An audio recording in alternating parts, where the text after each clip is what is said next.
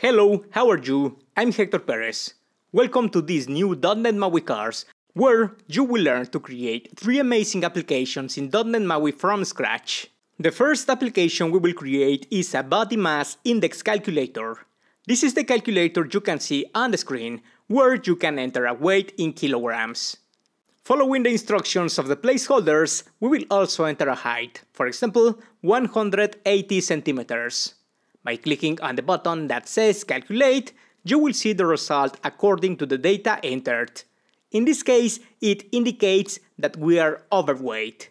We are given a result. You will see that the application has some restrictions, such as we can only enter numbers in these text boxes. This is the first project we're going to develop. Having previewed the application we're about to build, it's time to start crafting it. To do this, we'll navigate to the Visual Studio IDE. Upon launching the IDE, you'll typically see this window where you can establish a new project. If you haven't installed Visual Studio or need guidance on how to do so, I'll include a YouTube tutorial as part of this lesson's resources, which outlines the entire IDE installation process. Initially, click on the button labeled Create a New Project. This will display a list of various templates available in Visual Studio for creating diverse projects tailored to different environments, such as cloud-based, web-based projects, and so forth. In our scenario, we're looking for a MAUI app template. You can find this template by entering the term MAUI, and you'll see various project options or templates to choose from. We're particularly interested in creating a .NET MAUI app template. After selecting the template, click Next, and you'll be presented with a text box to rename the project. We can name it, for instance, BMI Demo. Leaving the other information as default, click Next, and finally Create. At the time you're watching this video, there might be a different version of the framework available, potentially a more recent one, but the overall environment remains the same. The files you need to alter or the XAML code you need to input remains unchanged. Click Create to initiate the project's creation, and once the project is established, you'll see a screen similar to the one currently displayed. As I mentioned, this screen may slightly differ depending on when you're viewing this video. I'm going to close this tab, and you'll see that we have a solution that has been created which contains a project. We possess a project encompassing various folders, dependencies, and so on. The initial folder is intended for general configuration. There exists another folder named Platforms, where multiple subfolders have been established, each targeting a distinct operating system. Within each of the folders, we possess some files that directly influence the platform on which we aim to deploy the application. For instance, we have some files that are quite distinctive of Android, such as the Android manifest and the main activity file. This is primarily for crafting something very specific for one of the platforms. We also have a folder named Resources, where we can find resources that will be utilized by the application on various platforms generally, like fonts, images, and some text or ADIF files for instance. There's also a folder to configure the images for the splash screens and a style folder. The latter has an extension .xaml, which essentially defines the appearance of what will be displayed to the user when we deploy an application. We possess some files such as app.xaml, which is fundamentally the primary file of the application where we have XAML code and resources of the application are defined. This file is commonly employed to add different styles to the application, to create style dictionaries, and even to modify the colors of the application at runtime. For instance, we have a file named appshell, which is essentially a container where different pages will be added. This container will be responsible for presenting them to the user either in a side menu format or in a tab format in a very simple manner. In this course, we won't be dealing with appshell as it is a completely different subject. We'll concentrate on the content pages. For example, in this instance, we have a content page named mainpage.xaml, which you can see displayed on the screen. If we visualize this XAML file, you'll notice that it has a structure similar to an XML format, where elements are defined via tags. This is the way XAML files operate. They define the graphical interface of an application. As part of the demonstration of this pre-built example, we have some containers. For instance, a container named scrollView. Its function is to scroll or slide the screen with your finger to view the content that's further down if it exceeds the screen. We also have something known as layouts that enable us to add elements to be displayed on the screen in a specific manner. For instance, this layout named Vertical Stack Layout allows us to stack elements vertically. We have some configurations of this layout here, and within a layout you can add different controls. The names are quite self-explanatory. For example, we are adding an image here. We also add a label element and another label element. Each of these has different features that we'll be adjusting throughout these examples. Lastly, a control named button defines things like a click event, a name, text, and so on. If we execute this application that's been created by default, or to execute it, we can navigate to the top menu where it says Windows Machine by default. We select this drop-down element. We specify that we want to run the application on an Android emulator. In this instance, I've already set up the emulator beforehand. If you're interested in learning how to create these emulators, you can find a more detailed video in this video's resources, which provides a step-by-step guide on how to install different emulators. I choose the emulator I previously set up. I'm going to press this button to launch the app in the emulator. It's currently compiling the app, the first one we've created, and taking the necessary steps to deploy the app in the emulator. You might have also noticed that we had several platforms listed. We could have chosen the iOS platform or the Windows platform, which would have initiated the respective process to deploy the app on each of these platforms. The initial compilation may take some time. You can see at the bottom that the compilation is still ongoing. So let's wait for a few seconds, maybe a few minutes, while the app's deployment is being processed. After a few seconds, we can see that the app has been successfully deployed. We have here the pre-built app, for instance, and you can see that we have a one-to-one correspondence, I might say, with the XAML code.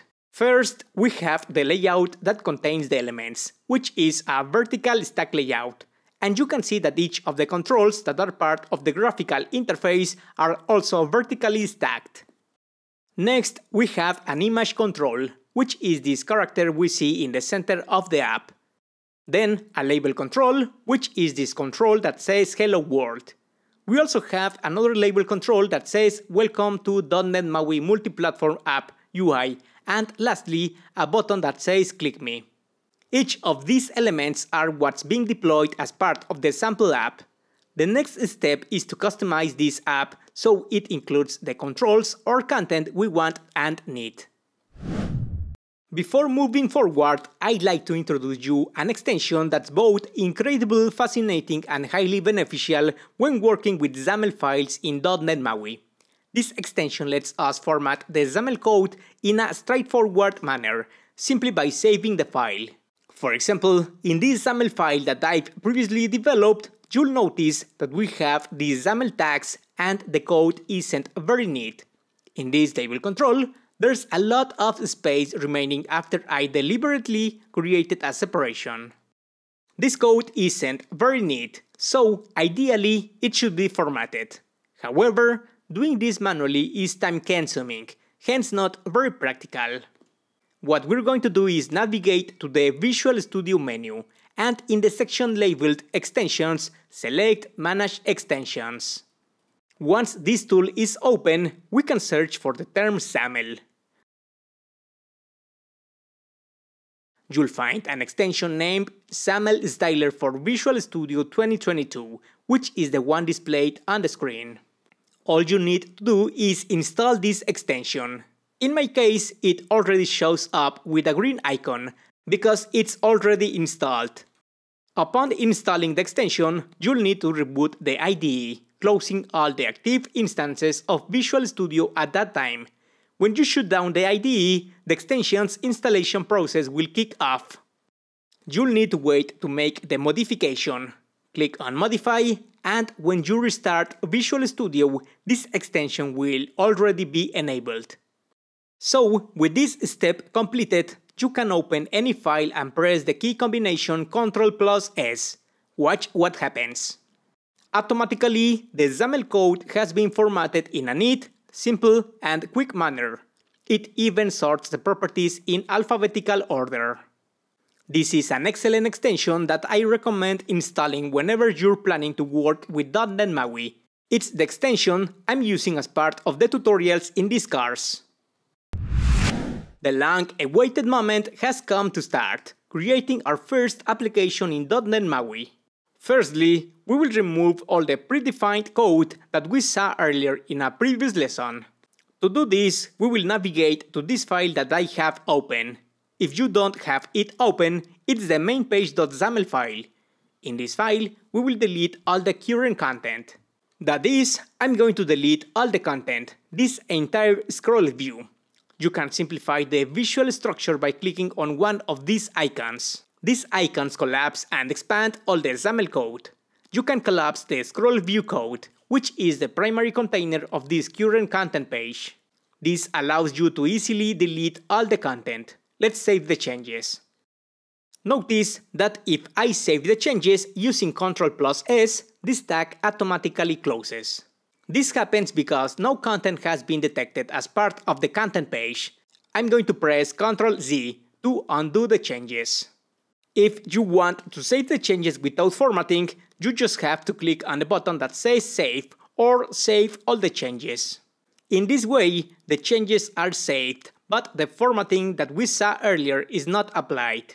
The next step we're going to take, if you were to try to run the application at this time, if we look at the bottom, we have here a list of errors. These errors indicate that the element called counter_btn does not exist in the current context. What does this refer to? Well, we removed the button that we previously had as part of the example. I'm going to undo this code, or I'm going to show the code that we previously had, and it's this button that we previously had called counter_btn. This is what this error you can see on screen refers to. Why is this error appearing? Well, the error is appearing because in a file called the code behind or the code behind the XAML file, we are using or trying to use a control with this name.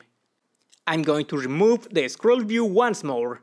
To see this code behind, we'll navigate to the Solution Explorer. We notice a file named mainpage.xaml, and to its left, there's a triangle. By clicking on it, we unfold the files that are linked to mainpage.xaml. In this instance, we have a linked file named mainpage.xaml.cs, which is a file containing C# code. By clicking or double-clicking on this file, it automatically opens up the C# code for us to run or alter how the application functions. You'll notice that within the file we have something referred to as an event handler on counter clicked. This is a C# concept about event handlers. What's being attempted here is the assignment of a text to the counter_btn text property. However, since we've removed this button from the visual interface, we now have 3 identical errors. This is because the counter_btn reference is being attempted to be used in 3 different locations. To rectify this issue, we'll simply remove the event handler to maintain clean code and also eliminate this int count to avoid having pre-written code. In doing so, we've cleaned the solution. We've tidied up the project and we're now ready to begin adding our own code. After deleting the default code that was generated with the template, we'll begin crafting our application code. I'm going to demonstrate what the application looks like at this point. You'll notice that we have a blank screen. It doesn't contain any element. However, there is a top section where the text that reads home is visible. You might be curious as to why this navigation section is present when we haven't actually defined anything on the content page. This is occurring because we're about to open the Solution Explorer. There's a file named app.xaml, which is accompanied by another file called app.xaml.cs. This page contains the essential code to initiate the application, and we're implementing a configuration or specification of what the home page of the application will be. In this instance, we're specifying that the home page of the application will be a new instance of a file named app.shell, which is the file we discussed earlier. I'm going to open the app.shell file so you can briefly understand what it's about and what we're specifying on this XAML page. Remember that I mentioned earlier that you could define all the pages of your application here, and this container will automatically display them to the user. Here, we're specifying what the content for this container will be. In this case, we're specifying that it will be an instance of the main page, which is the content page. Also, as part of the Explorer is the content page named main page that is included in app.shell. What we're doing here, what this container does, is display that top navigation section that you saw in the emulator. If we wanted to use only the page without that navigation container, we could do so by going to the app.xaml.cs file. Instead of specifying that we want a new instance of the page container, we want just the page, that is, the main page, which is a page type file. Here we have this reference. We don't have issues because this property accepts an instance or a page type. Main page and app.shell inherit from this base class called page, so we don't have any problem assigning the main page to the application's main page. Once we've done this, we're going to start the application to see how it appears. Perfect! You can see that at the top we no longer have that navigation menu that we had before, so we are ready to proceed. Now it's time to discuss a tool called Hot Reload, which is very useful when we're creating graphical interfaces. This tool helps us to create elements as part of the content pages, as part of the files in which we define the application controls, and to be able to visualize these controls in an almost immediate way. For instance, I'm going to open the emulator here and suppose we want to add a button with a text that says hello. I close this tag, save the changes, and look, as part of the application, this button has already been added instantly with the text that we have indicated. For instance, if we alter the font size property, which is the size of the font, to a value of 50, we save the changes and see how this change has been applied immediately to better view this label. This is Hot Reload, a very useful tool when working with XAML files. As part of the application, we don't want just a simple button control. We need a container that can hold more controls, because a graphical interface contains multiple controls, not just a button. For this, we will use a container or layout. It is important to remember that a layout can hold different controls. In this case, we will use a layout called vertical stack layout. This allows us to align the elements in a vertical format automatically. For example, we're going to add a first button that says button in its text. Then we will create or copy this line several more times. After saving the changes, you will have the vertical stack layout with the 3 buttons we have defined. However, these controls appear at the top. Ideally, it would be better to center them to have a little more space and to improve the display of these elements. How can we center these buttons? Since the buttons are within a vertical stack layout, it would be ideal to center the vertical stack layout that contains the buttons.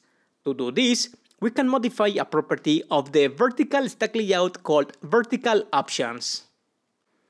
The vertical options property allows us to play with the vertical options of the layout or the control we are working with. There is also another property called horizontal options, in case you wanted to work with the properties in their horizontal format. There are several values that we can use. In our case, we are interested in centering the elements. With this change, you can see that we are successfully centering the vertical stack layout. The next step is to alter the background because, personally, I find the white background not very appealing. We can achieve this by tweaking the property of the content page directly named background color. Let's begin by typing background. We have a few properties here. The one we should utilize is background color. We're going to employ the hash symbol to denote that it's a color followed by the digits 181818.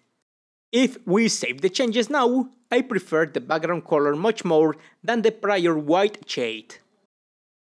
After we have adjusted this background, we must recall that the application, the one we viewed in the initial demo, didn't merely have buttons, it contained other controls. We're going to start altering the elements within the vertical stack layout to make them more akin to the final application. The first thing we're going to do is add the name of the application through a label control. So we're going to remove this button element and instead we're going to type label, which is a control that will enable us to write only text in the application to display it to the user. We have some properties, such as the text property, that allows us to specify what the text is that we're going to display to the user. In this case, it will be BMI calculator. I'm going to close this tag, save the changes, and you can observe that the control that we specified earlier is not very visible. If I zoom in, we will be able to see it, but it lacks good contrast. We're going to adjust some additional properties then, for instance, the text color. Let's state that the color will be equal to CCCCCC. I save the changes, and with this, we can now see this label control better. We need to adjust the properties further to make this title more interesting. Let's specify that we want to align the title in the center of all the available space. Notice that if we begin to type horizontal, we get two options, one named horizontal options and another horizontal text alignment. The former allows us to shift the entire control to the center, while the latter lets us maintain the same space for the control but only move the text within the control label. We will utilize the horizontal text alignment property. Let's specify that it will have a horizontal position. With this, we have centered the title. Let's enlarge the control or the label text a bit. We can do this via the font size property. Let's specify that we want a value of 30. Okay, it looks better. We will also state that we want to alter the font attributes to have a more defined text through font attribute set to bold. With this, we have successfully created the application's title. The next step is to create those text boxes that will enable us to input information into the application. For this, we will modify the second button and instead use a control called entry, which allows us to input information into the application. You can already see that a box. Well, an underlined line appears in which we can input text once it is selected. Here, we begin to type text and again, this text box has some default settings that we need to adjust so that the application matches or better complements the colors of our application. Let's go back to the XAML code. We aim to set the background color to 2A, 2A, 2A. This enhances the look of the entry control space.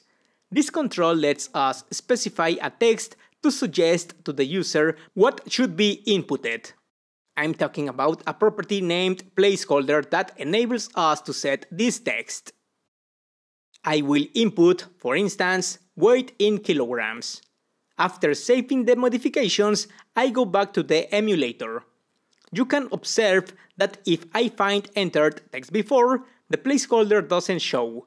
However, if I delete all the text, the placeholder text weight in kilograms or any text we have set becomes visible. Another property we can adjust is the placeholder color. If we decide a different color, we can set the color as CCCCCC. I save the changes once more. We have now implemented the changes. Finally, I will change the text color. Currently, if I input any text, you can see that we have a black color. Let's alter the color to CCCCCC. In fact, the placeholder color will be set to 7D, 7C, 7C. There was a little mix-up there, but after saving the modifications, we have the text. We also have the placeholder color. Notice how it appears as if the color brightens once we start entering text. We are progressing. This entry control is utilized for the user to input a person's weight. The subsequent step involves creating the entry control, which enables the user to input a height. Given the similarity of the controls, we can duplicate the entry control. After leaving a new line, we paste the copied code. Upon saving these changes, you'll notice that the application has generated a second text box, another entry control for inputting a person's weight in kilograms. This replicability of XAML code serves as a significant advantage. If we were utilizing a visual designer, controlling all this would be somewhat more challenging. We're going now to modify the placeholder so it doesn't display this text, but instead shows height in meters, for instance 180. After saving these alterations, we now have a pair of entry controls for data input. The following step involves creating a final text box where we'll display the result of the calculation we perform. Once more, we can duplicate the entry control line as it possesses the same properties. However, in this case, we'll change the placeholder to your BMI. After saving these changes, we now have 3 text boxes that will facilitate the execution of operations within the application. The final step is to add a control, or rather modify this existing button that will initiate the processing procedure. We'll alter some properties here. For instance, we'll specify that we desire a background color for this property equivalent to 0078D4, which is this blue color that you can preview thanks to Visual Studio. We're going to alter the text that says calculate, and finally set the text color to white. After saving these changes, we can see that the app now looks significantly better. We have now implemented all the controls needed for the calculations. However, there are still some aspects we can enhance. For example, we have an issue with spacing, as each control doesn't have any margin separating it from the edge of the app or the content page, making it look less attractive. To fix this, we will adjust a property called spacing in the vertical stack layout to separate the elements slightly. Let's go back to the vertical stack layout and alter the spacing property. Adding a value of 25, for instance, will provide a gap between each of the elements. To separate each control from the border edges, we will change the property called margin and assign a value of 10, for example. With this, you can see that we now have a margin as part of the vertical stack layout that separates each of the controls in the graphical interface. We have now finished creating the graphical interface. As a final point, you can modify each of the app's margins separately by specifying the value for each of the locations.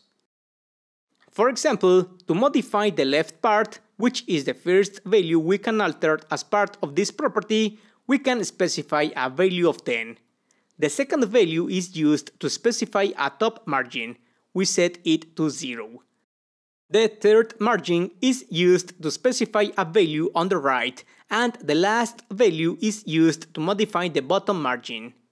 If we save the changes now, you can see that we have a margin applied only to the left, while there is no margin applied to the right, top and bottom. If we want to modify only the left and right ends, we can leave a value of 10 and handle only a pair of values. The first value is used to modify the left and right margins, while the second value is used to modify the top and bottom values. In my case, I will leave a value of 10 that modifies all the margins on all sides. With this, we have completed the creation of the graphical interface of our body mass index calculator. Once we've completed the creation of the graphical interface, we'll incorporate interactivity into the app to carry out the relevant calculations. The initial step is to establish some sort of mechanism so that when we click this button, the calculation process starts in order to get the final body mass index result. How do we achieve this? Well, within the button control, we have what's known as an event. An event is used to trigger an action when another action is performed on one of the controls in the graphical interface. In this instance, we have an event called clicked. These events can be identified by their flash-like symbol on the left side. Each of these symbols represents something in one of the objects. For instance, this tool-like icon is actually a property in C# code. Each of the controls has different events. Take the control called entry for example. If we search for the events, we have an event known as, for instance, text changed. You can see the event here.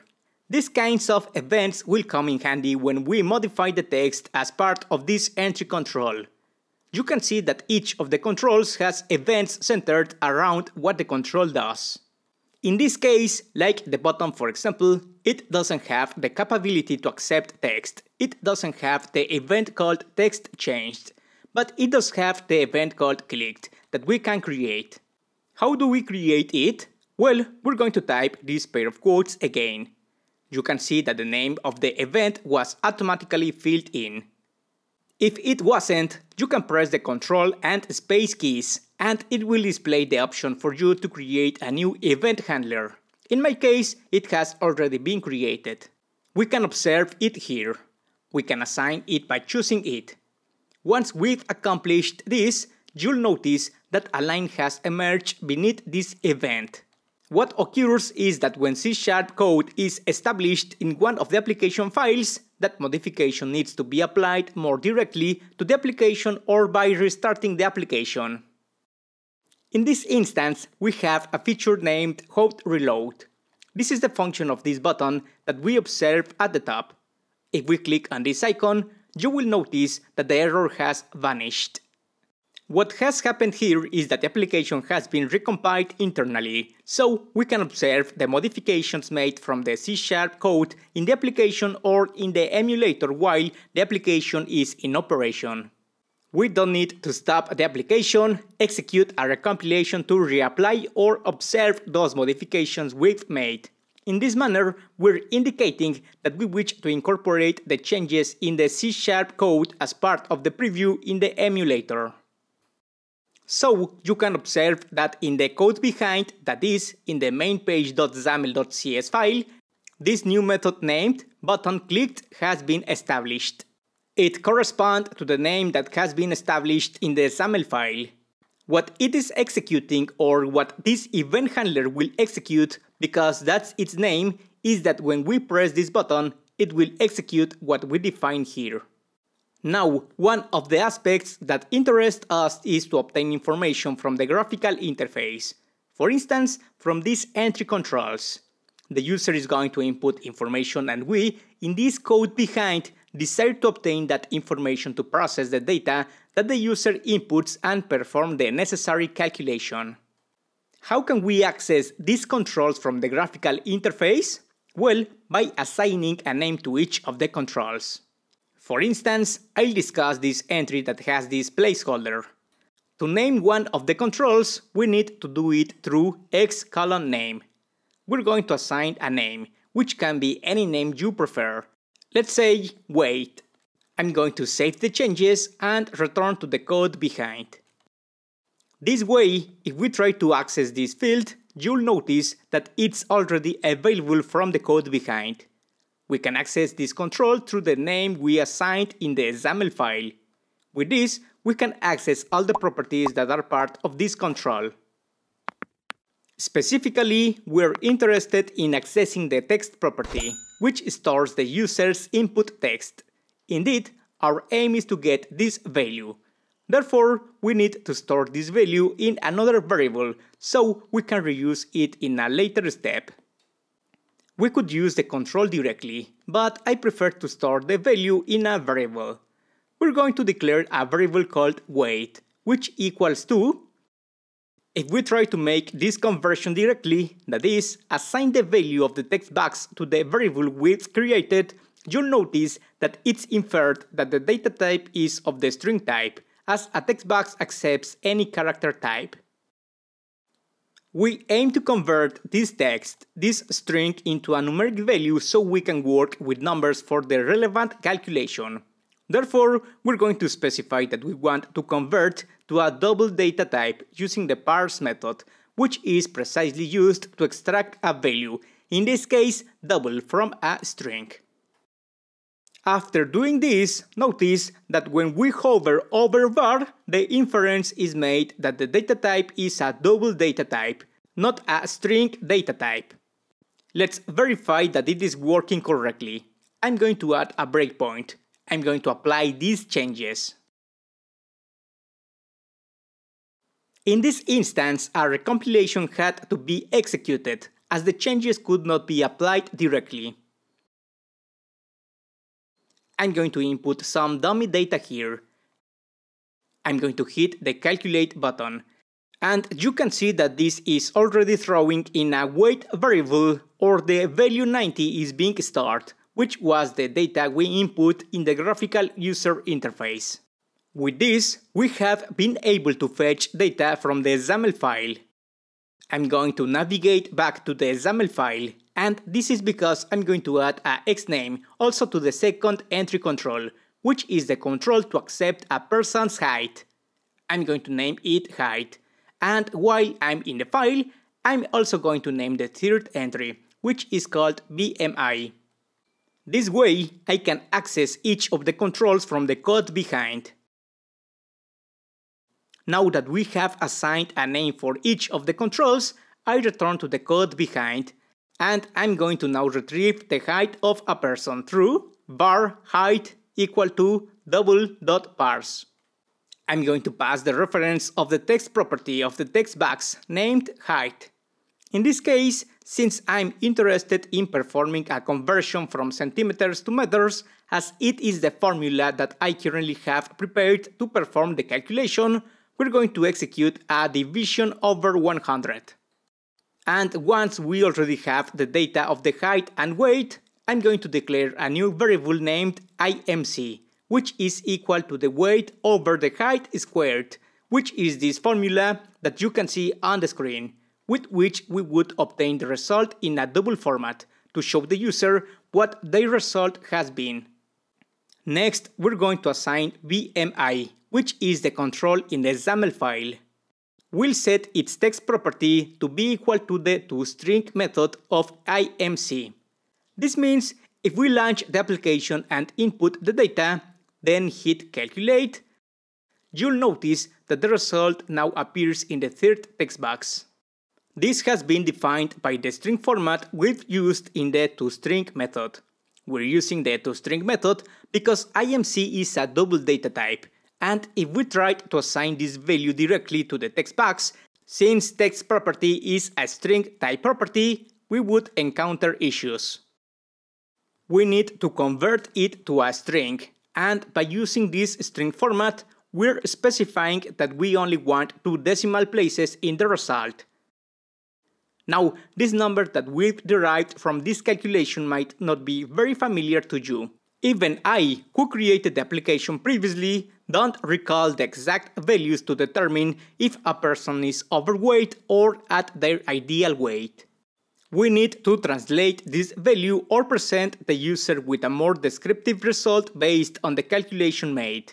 How we will do this? Well, my plan is to declare a set of constants within this class through which we can apply only a const double, we'll name it underweight threshold and set it equal to 18.5. In other words, we're creating a set of constants that will serve as the thresholds to determine the result that we should display to the user. I'm going to create a second constant called normal weight threshold and set it equal to 24.9. These are the official values. I'm also going to create one final constant, another double named overweight threshold equal to 29.9. These constants will come in handy when dealing with the value derived from the body mass index and providing the user with a more descriptive string. Once we have these constants set up, I'm going to create a new method after the event handler. This method will return a string and will be named getBMIResultMessage, which will take in the value that was previously calculated. Here, as part of the calculation, I will verify if the BMI is less than underweight threshold. If it is, I will return a string that says you are underweight. If the BMI is less than or equal to normal weight threshold, which is the second threshold, I will return your weight is normal. Next, I will create another else if where the BMI is less than or equal to overweight threshold. In this case, we return the string you are overweight. Lastly, through an else statement, we will return the final string, which will be you are obese, take care of yourself. With this, we've completed this method. We've already received a value which is the BMI, and we return a descriptive string to the user. Now, how can we display this string? Well, after performing the calculation and assigning the BMI value to the BMI text box, we denote that the result string is equal to getBMIResultMessage. In other words, we call the method we just created by passing it the BMI. Lastly, we're going to use a method called displayAlert, which is accessible to us due to the fact that we're on a content page like the one we see on the screen. This method will allow us to show the user some sort of notification or alert, and we'll see how it functions. We have to input, firstly, the title of this message, secondly, the message that we will display to the user, and thirdly, the string that we will show as part of the button to remove the text message. Let's specify that the title is the result string. As content, we will display the string obtained in the method. And finally, let's put a simple message like OK to remove this alert. I'm going to remove this breakpoint. Let's launch the application to see how it appears, what we have accomplished. We already have the application here. We're going to input a weight, a height, we click on calculate, and you can see that we're successfully showing the user the result according to their body mass index calculation. In this case, with these values that we have input, the message is that the person is overweight. With this, we can perform various tests. For example, we can decrease this value. After pressing the button again, we received a different message, this time because the values has been altered. This is how we've incorporated this aspect of interactivity and computational processing into our application. Once we've completed the calculation within the app, there are still areas that could be improved. Currently, there are some issues that could cause the application to simply stop functioning. For instance, I'll go to the emulator to the app. I'm going to delete these values that we've previously inputted.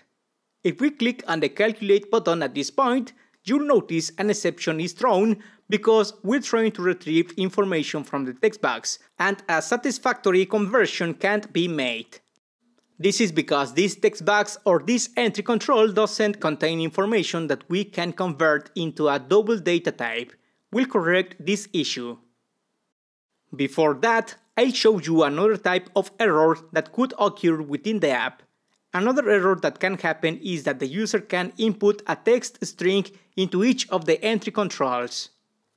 If we click on Calculate, we again encounter an exception because this string can't be converted into a double data type. The last point I want to show you is that the third text box or entry control, the one that says your BMI as a placeholder, currently we can alter its content, and even though this doesn't directly impact the calculation part of the app, it shouldn't occur as the user shouldn't be able to input information into this text box. To fix this issue, we'll go to the XAML code, and in the section where we've defined the entry controls, we'll change the keyboard type so the user can't input any text but can only input numbers. We can do this thanks to the property called keyboard. We have various values here that we could utilize. In our situation, we are focused on a numeric keyboard. I'm going to duplicate this attribute and insert it into the second entry control. To tackle this issue with the third entry control, where the user can input data, we're going to alter a property named isEnabled. This gives us the ability to activate or deactivate the control. Our goal is to prevent the user from inputting data, so we're assigning a false value to this entry control. I'm going to save the modifications, return to the emulator, and observe that if I attempt to input data into the first text box at this time, the keyboard has already been altered. This adjustment ensures that we can only input a numeric value. The same applies to the second text box, and the third text box has been locked to prevent the user from inputting data. In this manner, we have more control over what occurs in the application, and we can prevent the user from encountering these types of exceptions, slightly controlling the information that can be input into the application. With this, we have completed our first application, the body mass index calculator.